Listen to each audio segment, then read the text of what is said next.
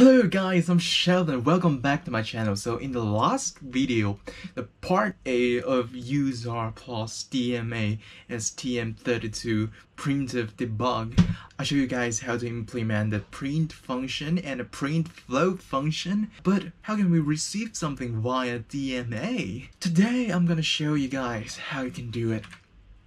So let's back to our code. Here, the first thing to do is to enable the interruption. So this is how you want to do it. You're gonna type in HAL UART enable interruption. So the UART I'm using is UART1.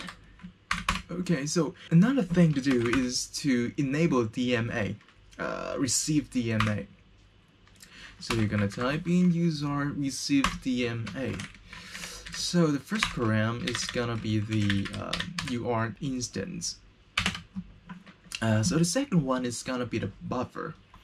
So we're gonna define a buffer here along with this transfer buffer. So the length of it is 10. So now we copy and paste it here, and also the size of it. So the next thing to do is to open up this STM32 blah blah blah blah interruption.c. So you're gonna scroll down and find the UART IQR handler. So here is the interruption entry. So what you're gonna do here is to define, first of all, define two params. 32 temp flag. You're gonna define a flag and also a temp.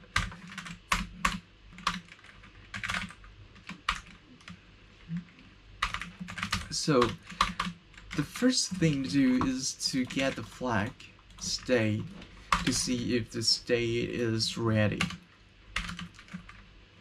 So you're gonna get the UART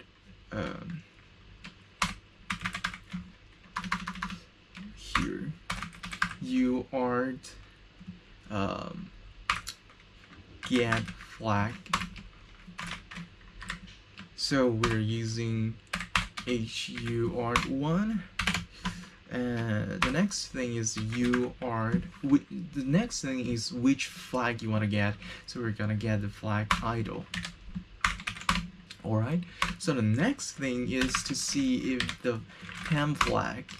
So if the temp flag is not reset, we should perform the operation. So the first thing to do is to clear out the flags. UART clear idle flag. Alright. So the param is the instance of the UART. So the next step is to read some register so as to clear it. UART1 instance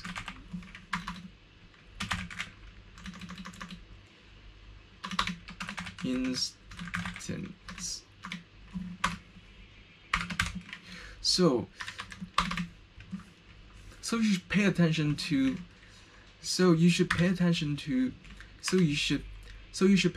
here. The instance is a pointer, so it has to use this pointy head thing. So point to SR, read the SR. Also we want to read the DR. Okay, the next step is to stop the DMA. UART actually is UART stop DMA stop actually. So we're gonna copy and paste the instance of the UART here. So we want to calculate the length of the received bytes, okay?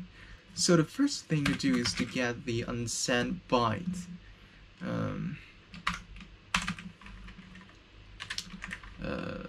Receive the instance is also a pointer, and the TR. So the next thing is that before the next step, we should declare two params. The first one should be Rx length,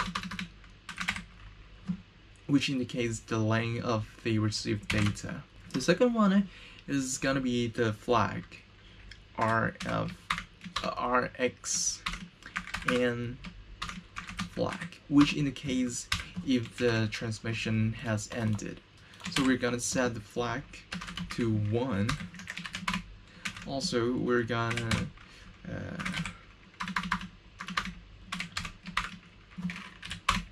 calculate the length of the received data. This is how you're gonna calculate it. 10 minus 10 is the size of the buffer, received buffer, minus the 10, which is the unsent data. So this is how you're gonna implement the interruption section. So the next thing to do is to do something here. So the first thing to do is to see if we receive anything. So remember that we declared this little AND flag, which indicates if we receive anything. So if it equals to 1, we can know that it received something.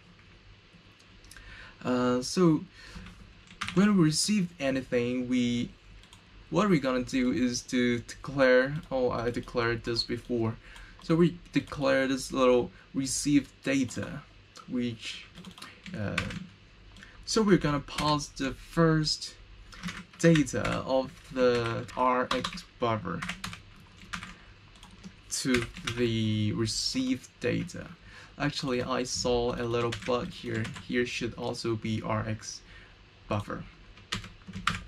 Alright, so the next thing to do is to empty the Rx buffer. The first parameter is gonna be the Rx buffer. The second is what kind of data you want to empty it with. The third one is gonna be the size of the received buffer. So the next thing to do is to set these two params to 0.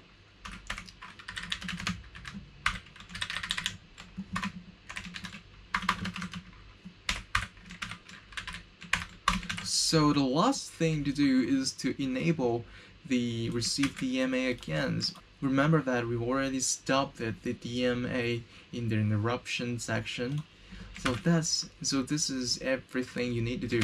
So before this tutorial, I have already set my GPIO PA1 to output mode because it is the little blinky LED on my board.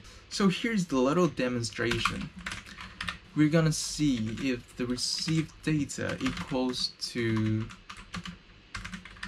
A. If so, we're gonna turn the little LED on. Call GPIO. Actually, if you don't remember it, you just scroll it to the GPIO section, and you can see that here there's already a write pin function. So I'm gonna just copy and paste it here. So if it equals to B, I'll set the LED to off. So that's everything you need to know. So that's it. That's everything. Okay, so let's check the code. Actually, I would like to comment out this section, and I would like to print something out here for dramatic effect. So if I enter A, it would say something like, "Hi, this is Sheldon," so I'll be thrilled. Alright, so also one more thing is wrong. It should be UART IT flag, IT idle. Okay, so everything is gonna be fine here. Let's bring up the STM32 programmer. So now let's switch it to STM32. So now let's plug the USB into the STM32. And I'll put the STM32 to boot mode and refresh it now. Okay, we see the USB 1 and we download the program. Okay, let's disconnect it, and now let's bring up the little Arduino serial monitor. Let's push the reset button here, and I'll enter A. Okay, so I'll enter B now. So you should see the little LED here will light up. Alright, so everything works fine. Alright, so this is gonna be the video for today, and if you enjoy and feel like you learned something, please thumbs up and subscribe. See you next time. Thank you. Bye.